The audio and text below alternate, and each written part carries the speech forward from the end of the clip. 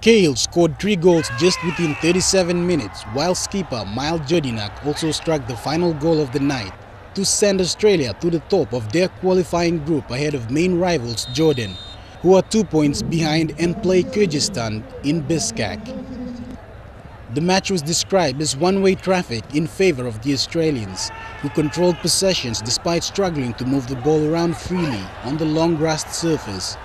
At times the Socceroos were sloppy against their lower-ranked opponents and off-touch here and there with scruffy ball plays. But Aaron Moy shone bright as usual, with a hand in every goal and whenever he found space, with ever-looming aerial threat of Cahill just waiting to strike.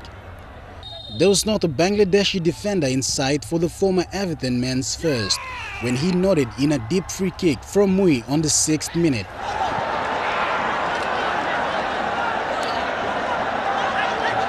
It was nearly half an hour later before the Melbourne City star set up the second with through ball to debutant Josh Risden, with perfectly weighted cross to Cahill to score.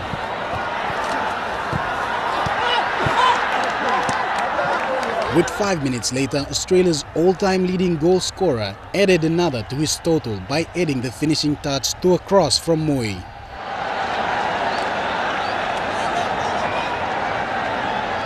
Crystal Palace midfielder Jedinak got in the action just before the interval with a smooth header from close range after Bailey Wright headed across the box.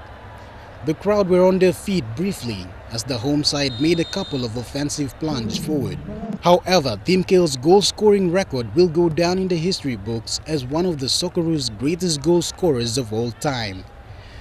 Shane Soroya, National, EMTV Sports.